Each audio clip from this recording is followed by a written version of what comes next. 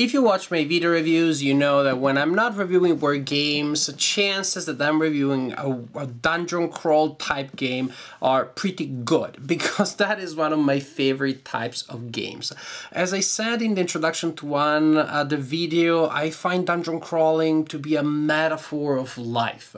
You work together with some companions as a team, you learn cooperative skills, you need to work together, a team is more than the sum of the parts. By working as a team, you defeat adverse odds, you destroy monsters and steal their treasures. If that is not a metaphor for life, especially modern life, I don't know what is. Even more so, I like if the game is cooperative, fully cooperative, so that all the players are playing against an AI and they can concentrate again on cooperation rather than on scheming and competing against one another. Fun stuff. We have had a lot of dungeon crawlings in the last couple of years, fully competitive, fully cooperative or not, from the D&D board games, Descent, the Shadows of Brimstone, many of this ilk. And I've enjoyed most dungeon crawlers I've ever played. I may be positively biased towards this genre. Long introduction to say, the Undercity. Undercity is a game that I picked up at Gen Con 2015. I knew absolutely nothing about it before going to Gen Con 2015 and picking up the catalog, the big manual that they give you. I don't remember the scientific name. The catalog, the inventory, the manual for Gen Con. And on the back cover there was the advertisement for this game that I knew absolutely zero about. But as soon as I started learning about it, and Joel he told me a little bit about it, I was intrigued. It did look like a dungeon crawl type game. It was fully cooperative. Alright, that's a bonus. Set in a fantasy universe, I like that, with also steampunk angle, with a steampunk spoon, with a spoonful of steampunk stirred in it. And steampunk is not my first thing to go, but is not unwelcome either. So the Undercity looked like a game where I could control some heroes and send them down a dungeon to complete missions in a crazy world full of magic, strange effects and monsters. I had to try. So even though I didn't know much about it, it was a bit of an impulse buy, but buy it I did. Play it I did too, and in this video I'm going to tell you about my impressions after playing the Undercity. This is the board of the game. The board is kind of neutral, it is just divided in squares, but then there are terrain tiles that you place according to scenario instructions to transform the neutral basic board into a variety of different places for different encounters. Actually, here you see the game in the middle of one of the scenarios, scenario 5, or I should say chapter 5, that's how the scenarios are called in the scenario book, and I wanted to show you this to give you a sense of how the game may look in the middle of a game, with the protagonists that the players will control in various areas of the board. Villains, these are represented by the miniatures that you see here, the red and blue miniatures. There aren't many at the present time, but many more are scheduled to come. That's the reinforcement area for the villains. Then you have, as I said, terrain tiles that represent different types of terrain, impassable terrain, difficult terrain. Side quest cards. The scenario instructions will tell you how to set up a side quest deck. You form the deck, then you shuffle the cards, and then you will place some of these cards face down in various areas of the board. Some of the side quests for this specific scenario have already been used, one is still here. Side quest cards are revealed when a character enters the area, and they may trigger different types of effects. Loot that you recover, different types of encounters, things like that. In this scenario specifically, again to give a sense of how scenario may work, the hero started from here. There were monsters in various locations that started attacking the heroes. The heroes needed to thin out the defenses of the opponents and to start sealing these gates. These areas that you see here are gates that the enemies use to enter the board. The mission in this scenario is to escort that alchemist from his lab, which is there, to the gate in that area. But the guy is kind of like not particularly sure about why it is to walk through this dangerous area, so he's waiting for at least 2 of the gates to be sealed. That is, the players need to seal at least 2 of the gates, make the area a little safer, then it'll feel more comfortable to come out. And at that point, after sealing 2 gates, the players can escort him to that area. If they manage to do so and there are no monsters there, they win the scenario. But, well, the enemies are certainly going to try to stop them from doing so. Now, let's take a look at the characters that the players control. Characters are represented on the board by miniatures, pretty detailed, high-quality miniatures that, frankly, you probably don't even need to paint. I don't paint miniatures, and in this case, I don't feel the need to paint them or to hire somebody to paint them for me, because those miniatures look pretty good and detailed already. Each character is represented, as I said, by a miniature and a corresponding card. This is the card with the stats for her. There are a lot of stats, as you can imagine, to tell you what the character can do and the level of experience of the character. Stats are vitality. When it goes down to 0, the character is passed out. Well, it's incapacitated, then it will start soon losing life tokens permanently. When you take a wound, your life tokens are flipped to this side. When you're incapacitated, then you actually start losing life tokens, which means that even if you're revived, then it is only the remaining tokens that are flipped face up. So once you're incapacitated, even if you then come back to action, you'll be weaker than before. Strength, intelligence, perception, used for various types of tests, and then very important for combat, defense and armor. Defense, the ability to dodge hits, and armor, the ability to resist hits when you are in fact hit. When the hit opponent reaches you, you may still not go through your armor. Then you have initiative that tells you the order in which the characters will act in a turn, and then the weapons that they can use, which may be ranged or melee, and weapons have a range. That is important again for range. Weapons, melee weapons have a 0. Accuracy and power. Accuracy indicating how likely it is that the weapon used by the character will hit, and power, how likely it is that the weapon will deal damage. Characters have life tokens indicating their vitality.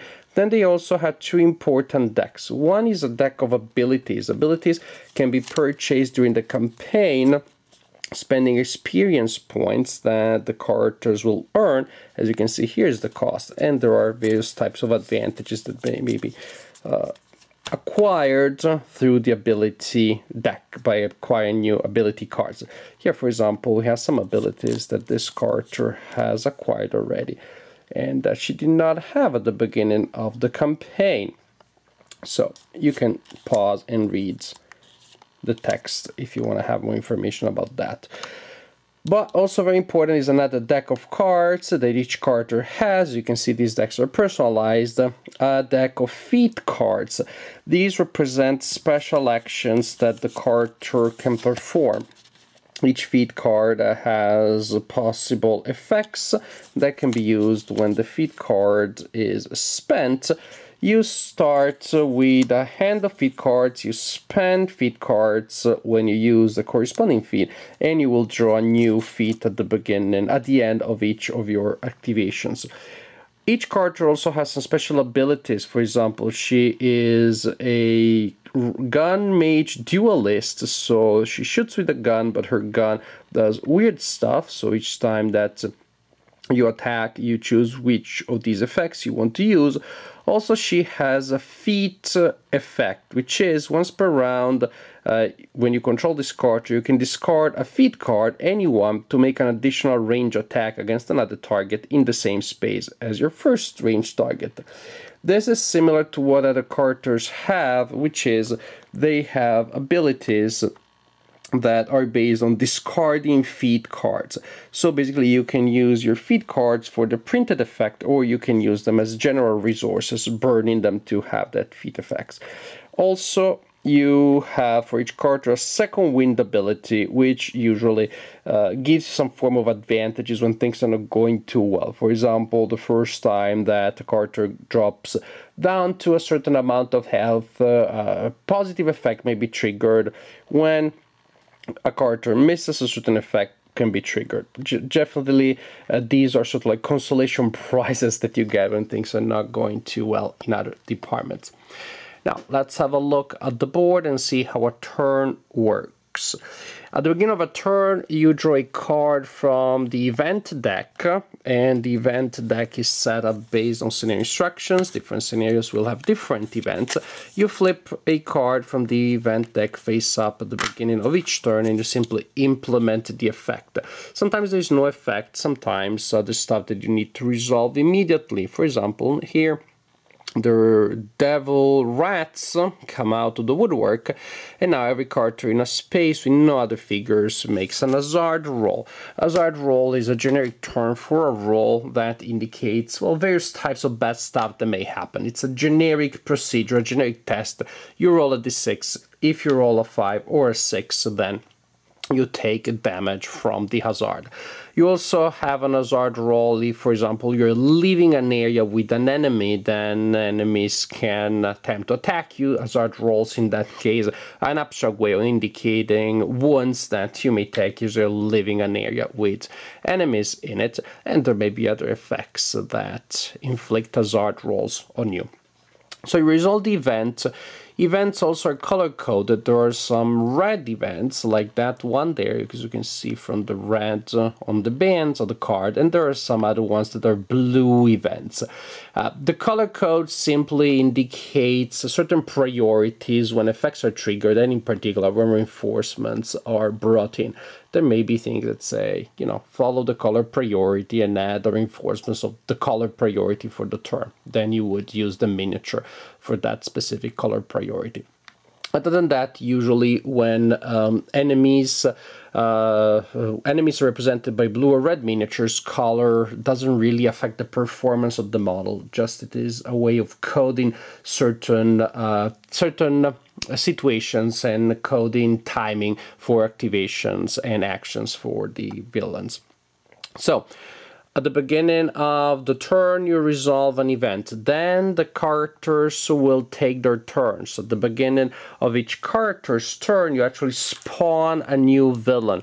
You roll 2 dice, one to determine the type of villain that is spawned, and one to determine where it will be spawned.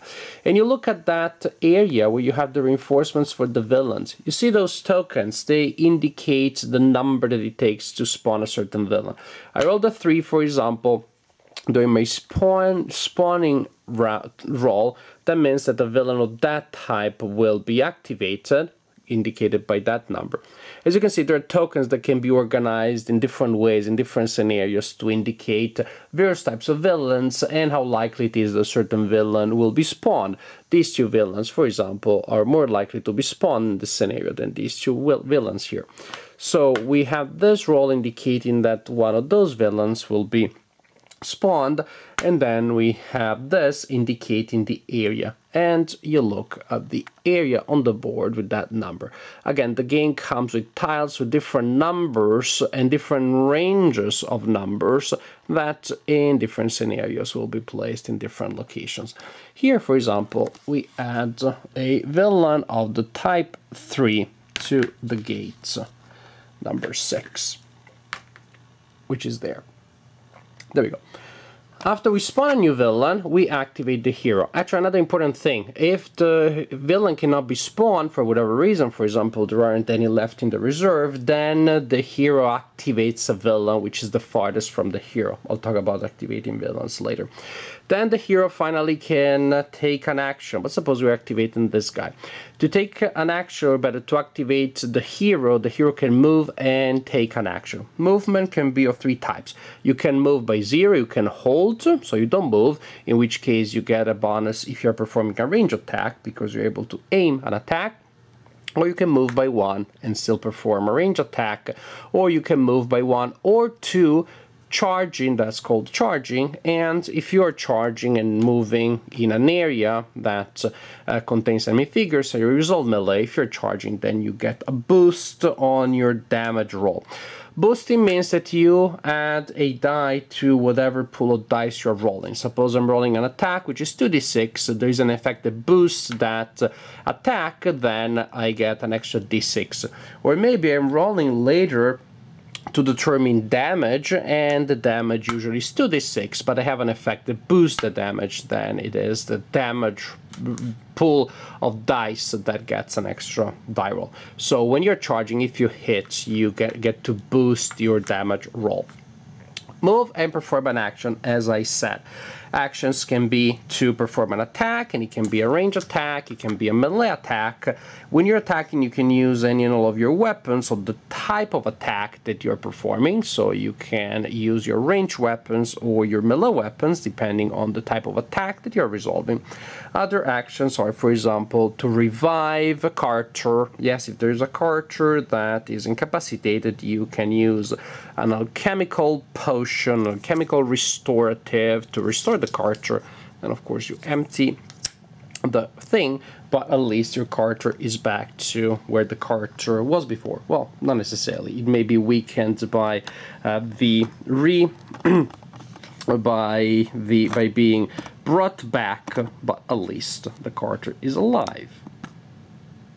There may also be specific challenges that you need to take in order to perform actions on the board, and in which case the action that you perform after moving may be to take a certain challenge. For example, in this scenario, you're trying to close gates, and to close a gate you need to take an intelligence or strength challenge of difficulty 12, which means you can spend your action, you roll 2d6, you add your stat for that challenge. For example, in a strength challenge you would add a 4, in an intelligence challenge you would add a 5, and if the modified result is equal to or higher than the level of the challenge, then you win the challenge. But the point is that attempting a stat challenge, a challenge based on one of your stats, is an action. Now, let's talk about combat, because I know that that's what gets everybody excited. To resolve combat, well, you resolved it in 2 phases. First, you roll to attack, and then if you did hit, you roll to see if you were able to actually penetrate the armor of the opponent. Suppose that she is attacking one of these crossbow thugs. Each villain has a card indicating the stats. The vitality of most villains is 1, which means a single hit takes them down. To attack, you roll usually 2d6. The attack may be boosted by game effects. There may be other things that modify the number of dice that you roll. But the general idea is that you roll 2d6, you add the stat, the accuracy stat for the weapon that you're using. In this case, you would have 9. She's firing at them, plus 5, we have 14. If the total is equal to or higher than the defense of the opponent, you do score a hit. So that's a hit. The attack did reach the target, but did it penetrate the armor? Then you roll again, 2d6, maybe boosted by game effects, many things may affect that. But the point is that you roll 2d6, you add the power of the weapon, in this case we have 18, and if the attack is higher than the armor of the opponent, then the attack not only was that successful, but the attack also did go through and inflicts a hit on the opponent. Actually, if you manage to exceed the armor of the target by 5 or more, you inflict 2 points of damage, not just 1. And this is, well, the basic idea. With melee, it works the same way. You just use the stats of accuracy and power for your melee weapons. It looks pretty basic, in a sense it is, but there's a lot that is added to this basic engine by the enormous amount of special effects, weapons, armor, situations, spells, runes, crazy stuff that is brought to the fore by all of the game effects. So your character activates, and then the villains take an action. There is a villain action deck. At the end of the activation of a character, you flip the villain action card from a deck that you form based on scenario instructions, and you simply follow the instructions. This would activate up to 2 red villains closest to you. activate the 3 villain farthest from you, 2 villains closest to you. So as you can see, sometimes it's color-coded, sometimes it's based on position, various things. Sometimes it's based on a specific type of enemy, so you don't know exactly who is going to activate crossbow thugs, and so on and so forth. When you activate a villain, you look at the card for the villain, and that will tell you the priority of actions that the villain take. You start from this icon here. This is the list of actions that they take in priority order from left to right. You look at the first icon that indicates the thing that they will try to do. If they cannot do that, then they will perform the next and then the next. In this case, for example, if the thug can perform an aim fire, it will do that. If that is not possible, then the villain will move and then perform regular fire. Otherwise, the villain will try to pursue the opponent. When villains attack you, they follow the same procedure as you did when you were attacking them, which is roll for accuracy and then roll potentially for damage if the accuracy roll was a success. So this is basically the player's turn. You spawn a villain, you activate movement and an action, then a villain takes an action. You repeat the procedure for the next hero until all heroes have activated. At that point, the round is over, you start a new one, you draw a new event, resolve the event, and proceed again to activate all of your heroes one at a time. So on and so forth until either the players meet the victory conditions of the scenario, in which case, guess what? They win, otherwise they lose the game. So the Undercity is exactly what I expected it would be, which is good when you know that I'm biased towards this genre, so I usually think I'm gonna like them. I did like this game, I enjoyed it, definitely enjoyed it.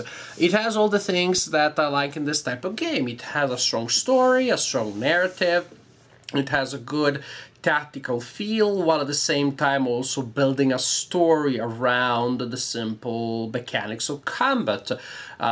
To me, even though I play a lot of games based on combat, that's most of the games that I play, combat is never just about combat, it's never just about abstract impacts, it is about the struggle and the drama and the tragedy and the story and the motivations and the tough decisions that are behind the simple impact of forces involved in a combat. And this is why I like games at the skirmish level so much, because you do have pure combat and you also still see the faces of the characters, still see the personality of the characters. The Undercity really shines in that. I don't know anything about the world behind the Iron Kingdoms. I believe that's a franchise that had an RPG based on before. If not, if they made this up just in time for this game, they clearly made a lot of work in creating a background that was interesting, intriguing, and definitely felt like it had some depth and a lot of thematic richness. Not knowing anything about this world, which in a certain sense is a privileged position for a reviewer, so I can give you my purest and unbiased impression. This is a world that is fascinating. I like the dark, gloomy aspects of it that just work well in modern fantasy. We tend to have brooding fantasy these days, and I guess that's what appeals to us, and the game responds to that. Yet there is a little bit of irony here and there in the art, in the effects, in the design of the characters. You have a little bit of that old Star Wars, Indiana Jones-y feel to it. So the monsters look scary, but the adventurers will also look scary. They look kind of like they're having fun doing the crazy stuff that they do. There is a little bit of that free adventure feel of, I would say, taste for adventure, enjoyment for adventure that I definitely enjoy. So you have that, the sense of wonder and the enjoyment for the adventure, and you have the dark dungeon, and it all works pretty well thematically. The story, the atmosphere is definitely there, and they're an important part of the element as you're guiding your mercenaries down the scary places of the Undercity completing different missions, which you can link in a campaign or you can play as one shot. They can definitely play it that way. Even though the rulebook does recommend that you play the scenarios as a campaign, nothing prevents you from jumping in, playing scenario 4 or scenario 6. You have, I believe, 7 scenarios in the scenario book. All you have to do simply is you adjust your characters, giving them a certain amount of experience points that you spend. Those are the experience points that approximately the characters would have gained if they had gone through all of the scenarios in the campaign up to that point. So I like the fact that you can jump in at any point in the campaign if you want to play one-shot scenarios, and you can do so.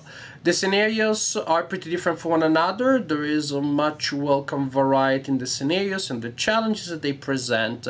If anything, I had to say the first scenario is a little underwhelming. Yes, you could expect that to be the training scenario, the introduction scenario, and that's what it is. There are games in which the introductory scenario also is a blast to play. This one is an introduction. It does that job well, but it feels a little bland because it's one big room. You're there. The enemies arrive from different directions. Boom, boom, boom. You shoot, you shoot, you fire, you fire, you defend, you defend, you attack, you attack, you repeat, you repeat. It feels a little repetitive and a little dry. It is also pretty basic tactically. Later scenarios become much more interesting, so don't be discouraged if the first scenario feels a little flat. You will learn how the game is played, and then you have scenarios where the tactical space is much more interesting, the terrain is more interesting, maneuvering around obstacles and finding the right time to pop out of a corner with one character, coming out of another with another character, combining an effect, comboing a certain action with another action. All those things in later scenarios will pay off.